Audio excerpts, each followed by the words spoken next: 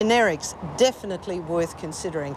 Now to the wedding tradition of a father walking his daughter down the aisle to give her away. A wonderful memory for many girls who've tied the knot. But in Sweden, the practice is being banned because it's deemed too sexist. There are concerns the ban could spread to other parts of the world, so we decided to find out what local couples think. From this moment.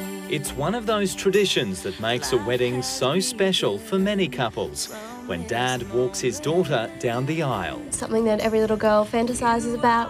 It can be extraordinarily special. It's just a beautiful tradition. It was nice and it was just proper. It seemed like the right thing to do.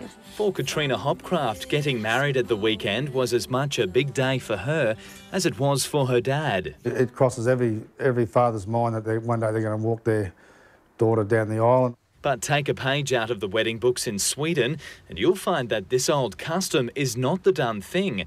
It's even been banned by one priest there who described the practice as sexist.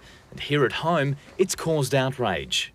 Apart from paying for the wedding, the father doesn't get to do much else, so I think that's his proudest moment. Bridal designer Wendy Macon says it's not sexist at all, rather an important role for dads to play. Most don't even want their fathers to come into the fittings because they want to surprise them on the day and want that special moment together.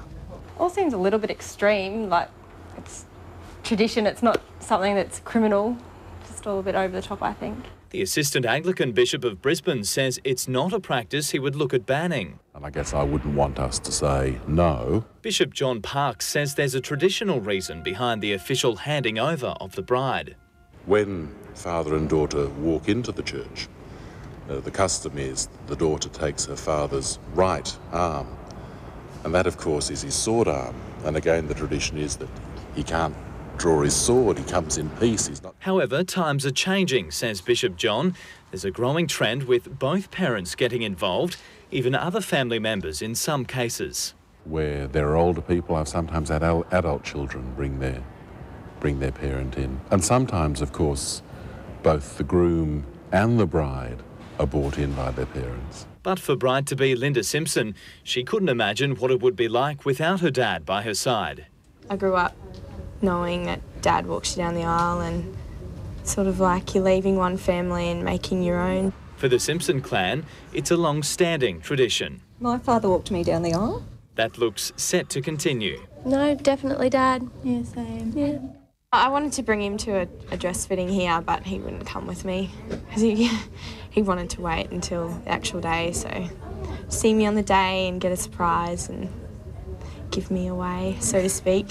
Our newlyweds wouldn't have it any other way. Well, my dad's my best friend, so there's no one else who really fits the bill. Who else would you want? And that's the way I've always known it to be, and I think it's the way it always should be.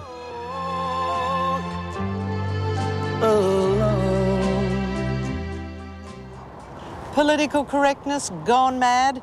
Now, for a quick look at our program tomorrow, are you a backseat driver? Why the